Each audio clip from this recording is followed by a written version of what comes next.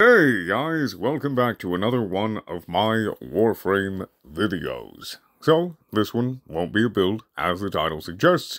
It will be taking you along in my journey to 30. Now, as you know, the usual, I have a Patreon, tell stories with sound effects, link in the description below. Also, if you want to commission me for anything really, anything voice related, spicy included, you can DM me on Instagram for commission details. Let's get right to it. Now, as you see here, I do have an affinity booster, and normally, that would be fantastic.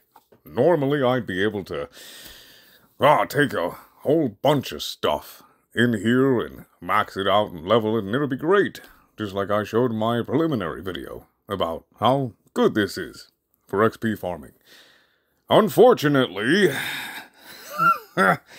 some of you who do run this for fun, or you're trying to get all three of the main arcanes or whatever, have realized they neutered it.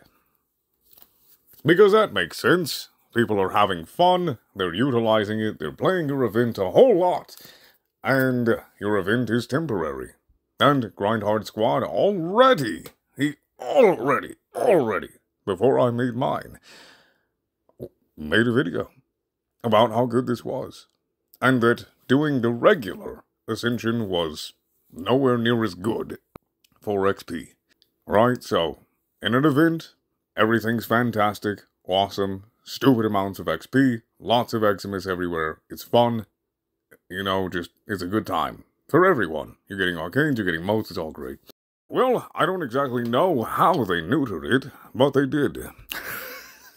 Because without an affinity booster, I could run 2 matches with 2 weapons and max them both out.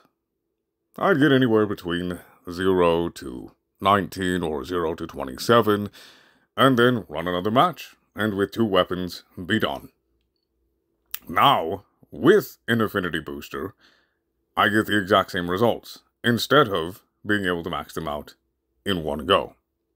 I think they might have slowed down the spawn rate of the 2 particular doors where they spawn a shitload out of, and maybe there's not enough up top, or there's just not as many spawning.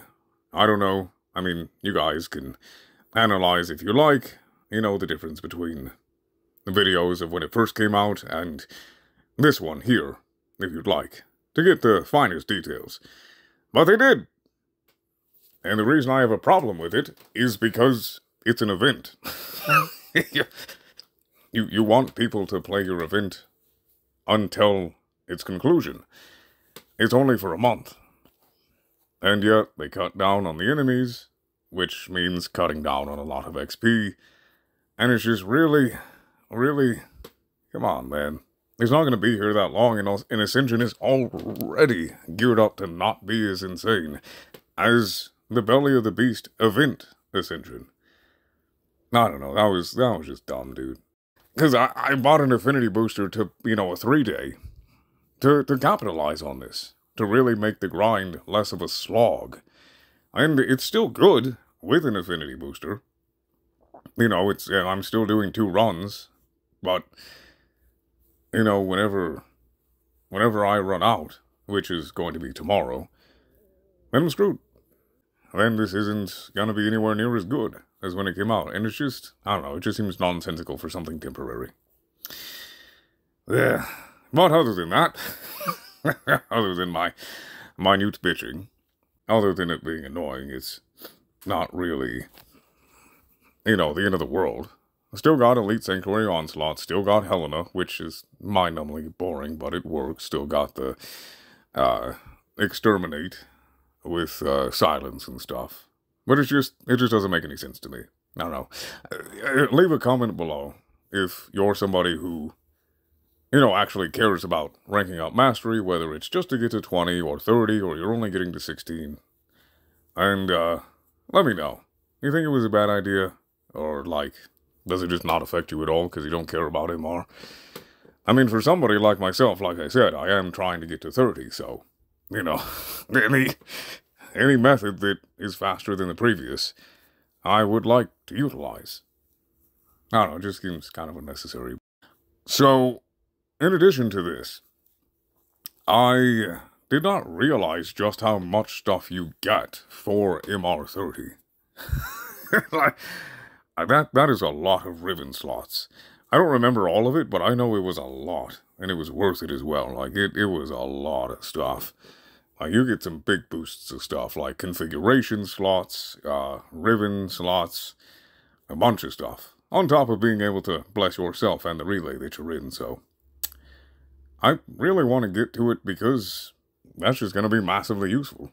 I don't have to buy affinity boosters anymore. I can just go in, affinity boost myself, play for a while, and then if there is a cooldown to how many blessings you can do, that's fine. I can just level up more casually once this event is done. Do that, once the affinity booster runs out, chill. Just have some fun. So, I'm looking forward to that. Also, I do want the medal. I think it's cool.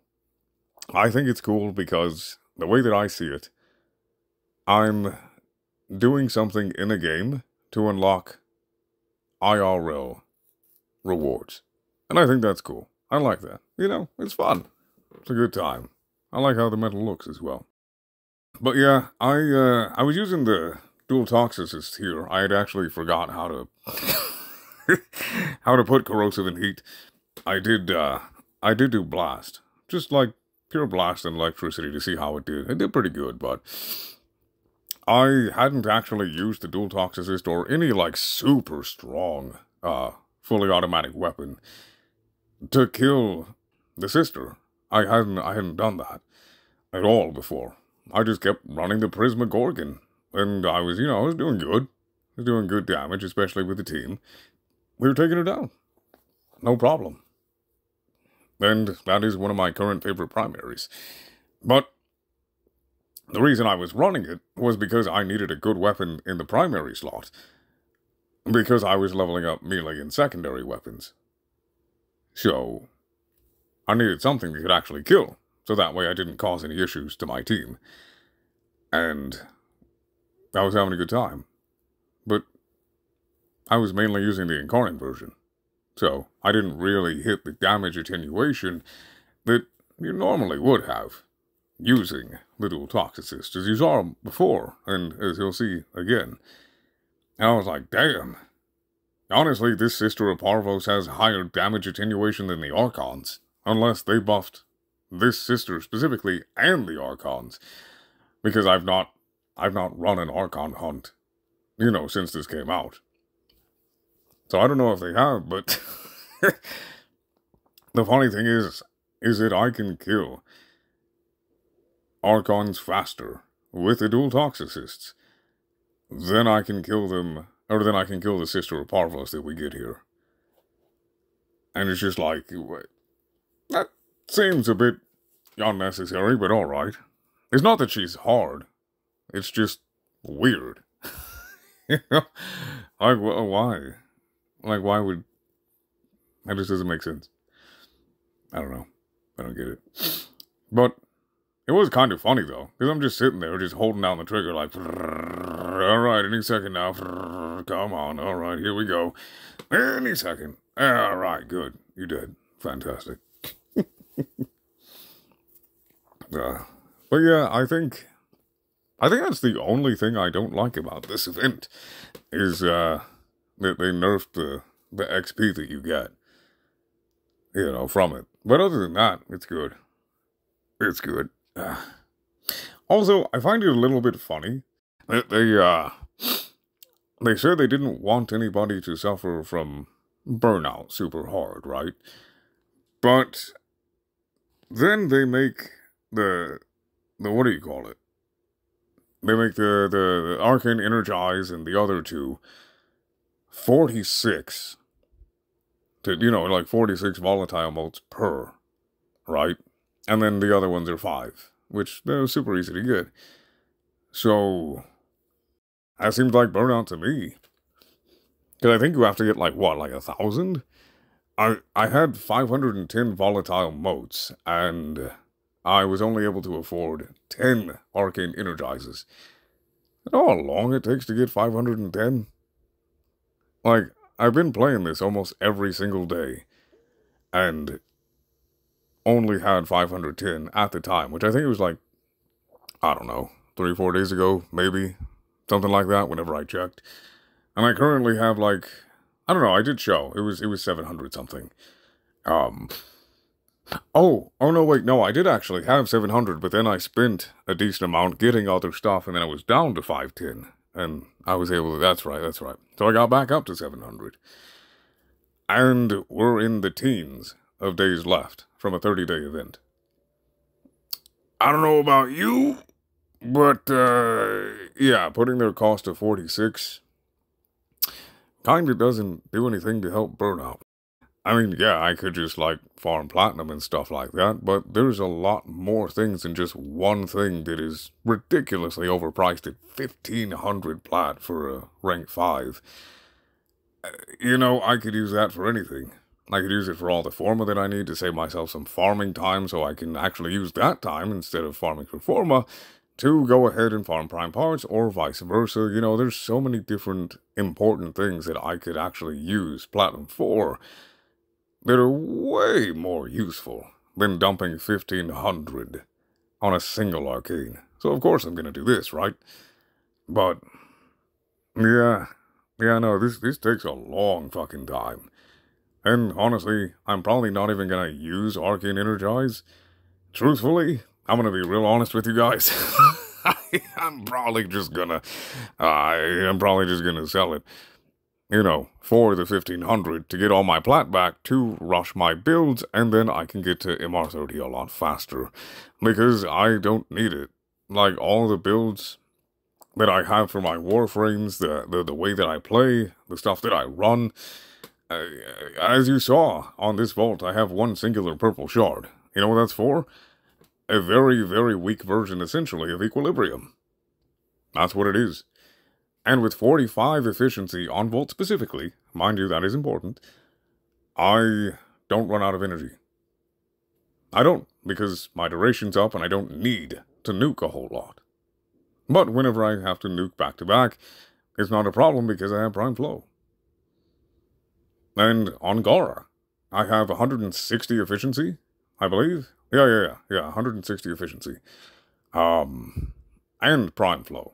Which, you don't actually need Prime Flow, so if you wanted to, you could bump up even more duration.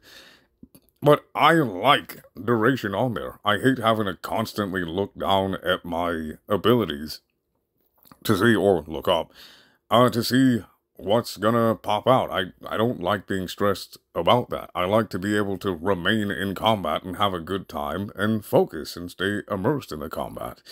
I know it's not an issue for a lot of people, and hey, you know, if that's your way to play, good on you. Fantastic. And it's really not hard to do. It's just annoying because it takes me out of focusing on the fun. You know? It's just not for me. It's not my playstyle. So I have Molt Augmented and Molt Efficiency. So that way her Shattered Storm is 38 seconds, and that's plenty. That's plenty. That's good, and it feels a lot more comfortable to me. And I don't have to worry about energy, because I also have a singular purple shard for the 30%, you know, health and energy conversion. So, yeah. It's just how you like to play. And Arcane Energize kind of would just get in the way for me in a lot of the builds that I use, because of the way that I play. So it's really more utilized for that. I mean, I already got multiple Jades built or ready to build, so it's really just for that. Anyway, I'll see you guys in the next video. I do hope you enjoy these chill chats with me running around making a mess everywhere.